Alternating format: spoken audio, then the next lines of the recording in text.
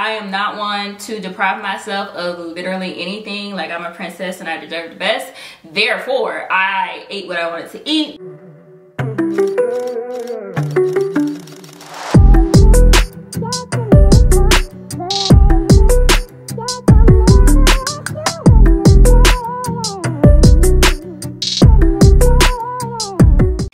Welcome back to my channel. It's Tanya, and today I am back to you guys with another new video. Today's video is going to be the next installment of my Wegovy series.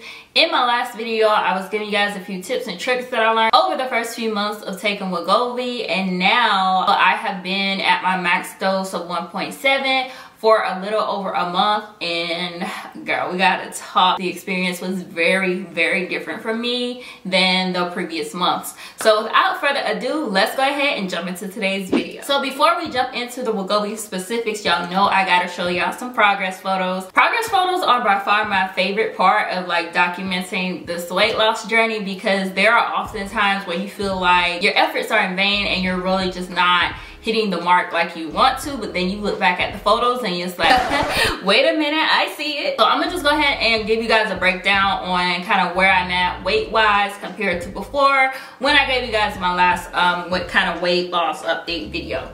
So I did share with you guys that I met my goal of losing 30 pounds by the end of last year. When I hit that goal, it was prior to Christmas, so this was like early December. And around that time, I was weighing in at 180. And I also told y'all that I am not one to deprive myself of literally anything. Like, I'm a princess and I deserve the best. Therefore, I ate what I wanted to eat throughout the holiday season, because girl, it only comes around once a year, and next year ain't promised. I ended up gaining about 5 pounds, so that put me at 185. This was kind of my starting weight when I started the Wegovy 1.7. By the time I finished my first month of the Wegovy 1.7, I was weighing in at 177.4. And it's been a while, y'all. It has been a while since I have seen 170 anything on the scale. So I was super duper excited. Now let's get into these photos, okay? This is what I look like when I hit my weight loss goal for the end of last year, which was 180. So this is what I look like at the 180. I went up to 185, and then by the end of the first box of 1.7, I was down to 177.4, and this is what the 177.4 looks like on me. So if you take out the fact that, you know, I was up 5 pounds, the overall difference between these photos is literally 3 pounds, which isn't a lot.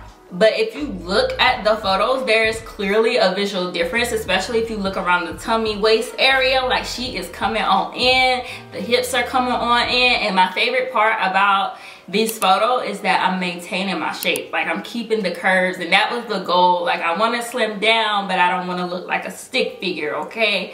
I need my curves. People pay good money for those curves, okay? And I want to keep mine because I was blessed with mine for free. For those of you who are new here, I have been documenting this weight loss journey since the beginning of 2023, and this was way before I ever started doing the Wegovy. And I'm just sitting here looking at these photos, looking at how far I have come. But anyways, let's get back into the facts about this Wegovy. Like, yes, my results were good, but let me tell you, my experience with the Wegovy 1.7 was so drastically different from my experience with any of the other doses, because in general I really didn't have much trouble with those introductory doses. The side effects that I experienced weren't anything that actually disrupted my day-to-day life, but baby, when I started at 1.7, things were very different. The two side effects that I feel like affected me most were fatigue and nausea. I wasn't having any issues with that previously, but when I went up to 1.7, my stomach was just very sensitive to everything. Like, even my go-to meals, my go-to foods, I was just very, very sensitive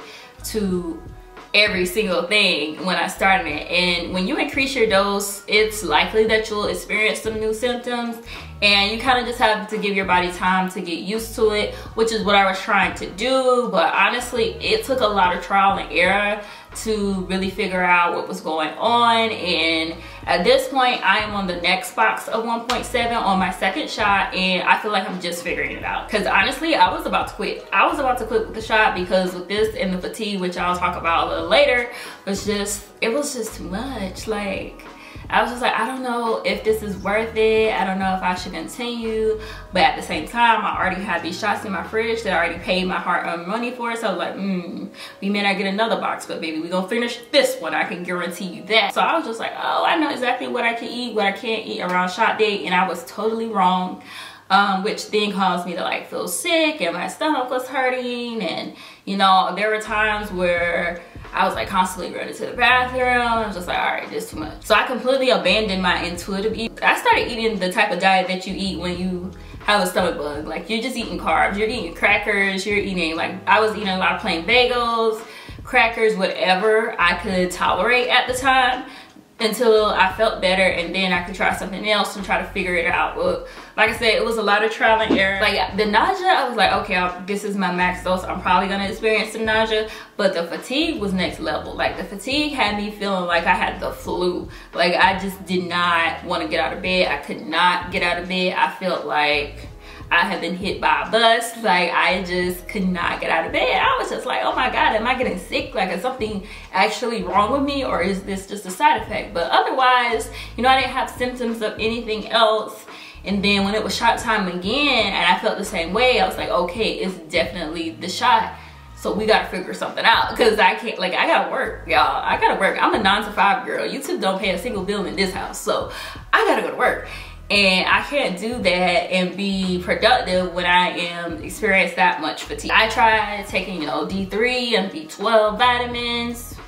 Did absolutely nothing for me. I went back to talk to my doctor about it, and we decided to change my shot schedule, meaning I am no longer doing a shot every single week. I now do my Wegovy shot every 10 days, and that has been better for me. So if you are experiencing similar side effects, I highly suggest bringing this up to your doctor. Talk about changing your schedule, because you do have some flexibility there, especially when you get up to that maximum dose. Now, when you're, you know, slowly but surely increasing your dose, I don't know if you can really extend it to 10 days or not. Like I said, talk to your doctor. I don't know, because I was good on those doses. But when it came up to that 1.7, we are now doing every 10 days. And I actually tried that with my last shot, and it did really well. I was not as tired. I still get kind of sleepy afterwards, so I do my shot in the evenings. But the next day, the fatigue isn't as bad since I switched to the 10 days. But now I feel like, okay, I know what to expect. I know what to do, and I can get back into my routine, because I did not have any sort of routine while I was going through this very difficult phase of like trial and error, trying to figure out how to best use this shot. I think I finally landed on something that worked, and I know how to proceed now. So, you know, I'm about to kick it back into high gear. I will start coming back to you guys, giving you what I eat in a day videos. But girl, I couldn't make those videos because I wasn't eating anything but crackers and bagels and like toaster strudels and a bunch of stuff that I know I should not be eating. But your girl had to get some nutrition from somewhere. Once I finish this pack of shots, I will come back to you guys and give you an update, let you know how things are going. So make sure you are subscribed to my channel and hit that notification bell so you do not miss an upload. And I'll see y'all in my next video. Bye.